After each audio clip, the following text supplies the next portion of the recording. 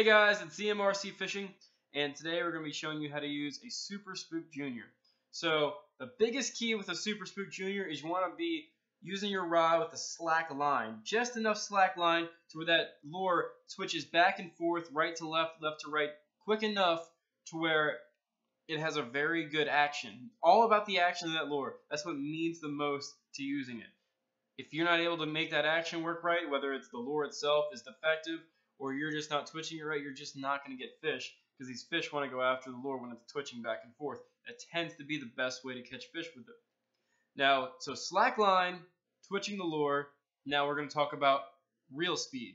You want to reel in at a fast to medium pace. It's all personal preference, but I like to reel almost a fast-paced reel. But I kind of want to go just slow enough that I give that fish a good enough chance to go after it, and that I'm going over enough body of water, quick enough speed and a slow enough speed to where these fish can see it. They can see that it looks like something getting chased or running away from something, so they'll come up, take a look at it, and probably bite it. So watch all of the clips that I have that I'm going to show you of me catching striped bass today. It's very important to keep an eye on the lure. Enjoy the video.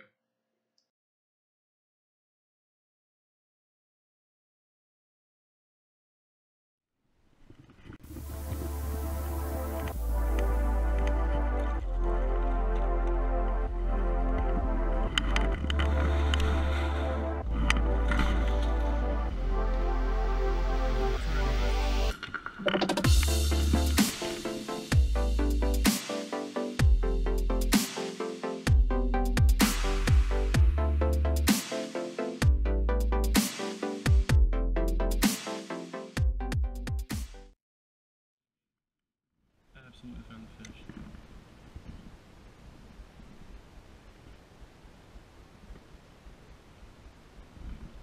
Yep, look at that, look at that, look at that, got him.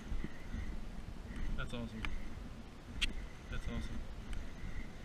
On the bass. Took me all day, boys. But we're on them. It's a 13-incher. It's a decent little fish.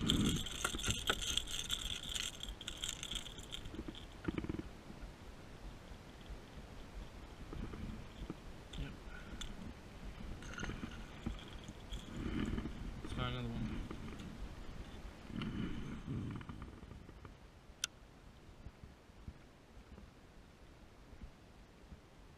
Oh my gosh.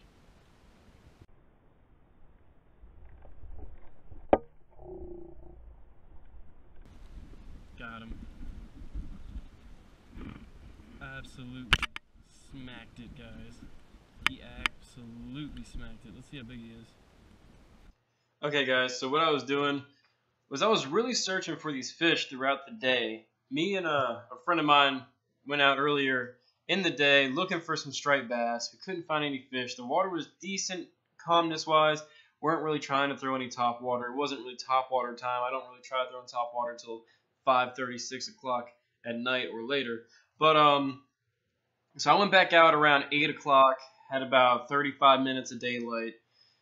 Worked the spot. Me and my friend also worked yesterday, and that ended up working out insanely well. I mean, I just sat in that spot. I waited for a blitz to happen. It was a little windy, but the striped bass were trying to blitz.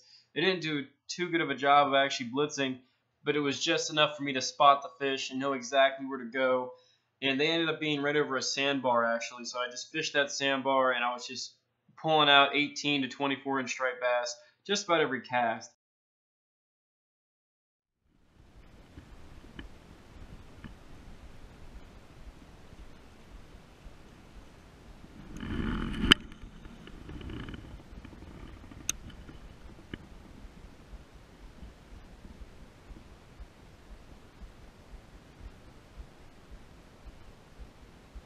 Oh my gosh, got him.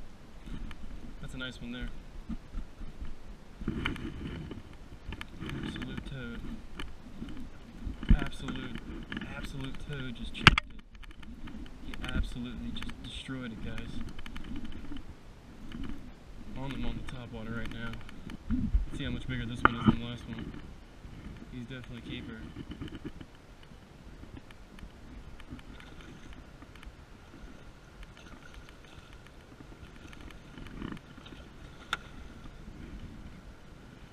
Oh, That's keeper right there, boys. Game over. Look at this chunk. Look at this chunk. Have you seen a bass like that ever? That's a 22 inch bass. 3.3 pounds.